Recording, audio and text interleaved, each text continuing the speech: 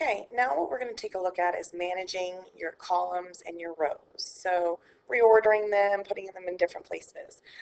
So the first thing that I would like to do is I'd like to reorder my data so that I don't have the first name first. I want the last name to be listed first. So what I'm going to do is I'm going to click on the B. That's the column letter that I would like to move. And as you can see, I have a little hand there over the B.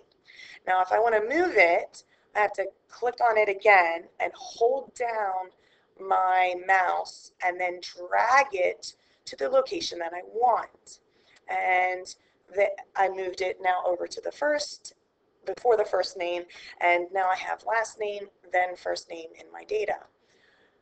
Another thing that I can do is I can do the same thing with my rows. So if I'd like to move one of my rows, I can click and drag one of my rows so that I have the hand again. So I clicked on it, selected row 3's number, and then I'm holding down my mouse and now would like to move Donald Duck so that he is now first in the data set. So now I've moved my row, and you can see now Mickey Mouse and Donald Duck have switched places.